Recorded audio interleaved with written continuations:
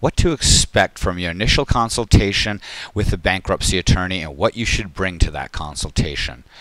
Please, it is important to not cancel a consultation simply because you cannot provide all this information, but the more information you can provide, the better picture the attorney will be able to have and give you the proper advice on a solution to your particular situation.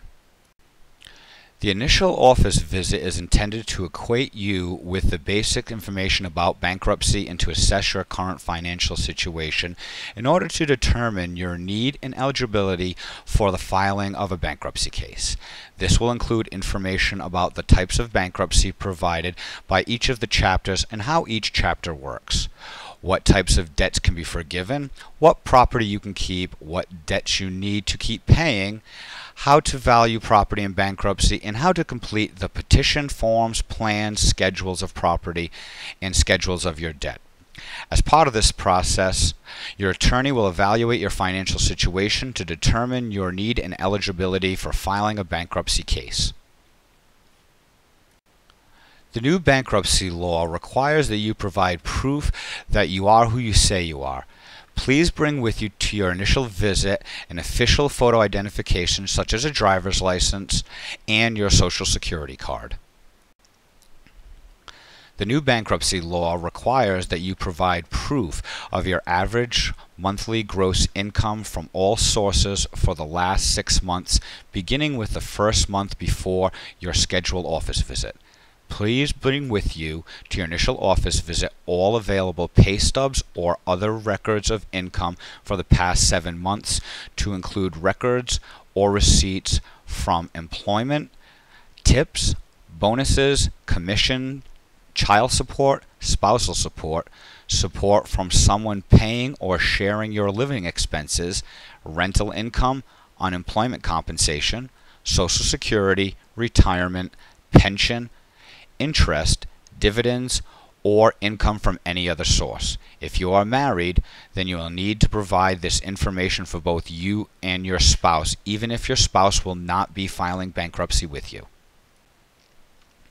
The new bankruptcy law requires that you provide proof of any deductions from your income to include federal and state taxes, retirement plan contributions, retirement plan loan repayments, insurance, court-ordered payments, garnishments, and all other deductions, whether voluntary or involuntary. If you have your own business, you must provide a complete listing of all your monthly business expenses, including a year-to-date or recent monthly profit and loss statement for your business, if possible. Please bring with you to the initial office visit as much documentation as you have available for the last 7 months pertaining to your income. Please provide monthly statements from your bank, credit union, or other financial institution for the last several months. The new bankruptcy law requires that you provide proof of your annual gross income for the last 3 years and proof that you file tax returns for these years.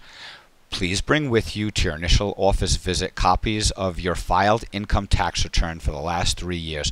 If you have not filed any of these tax returns, please begin that process as soon as possible, as we will not be able to file bankruptcy until those tax returns are filed.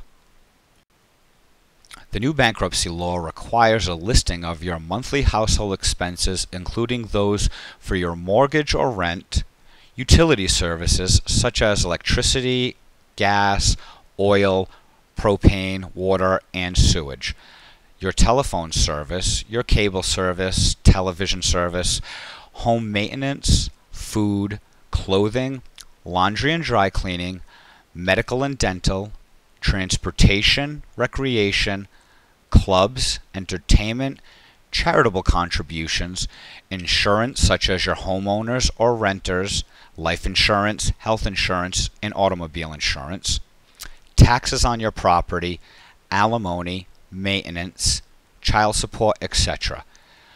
Please bring with you to your initial office visit as much documentation as you have available for the last 7 months.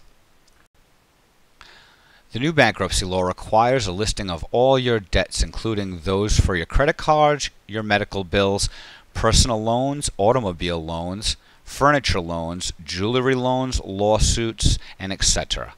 Please bring with you to your initial office visit as much documentation as you have available for the last 90 days on all such debts. The bankruptcy laws require documentation of all your contracts and security agreements, including those for your mortgages and leases, refinancing, transfer of ownership, timeshares, stocks, car loans and leases, furniture rentals and leases, jewelry loans, etc. Please bring with you to your initial office visit as much documentation as you have available for the last 4 years. The bankruptcy laws require that you provide proof of insurance on all property secured by a lien, including homeowners insurance, automobile insurance, etc. Please bring all this information with you on your initial office visit.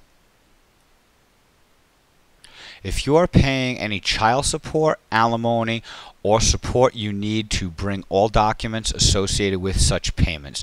You must provide some proof that you are current on these obligations and provide the name and address where those documents are required to be sent.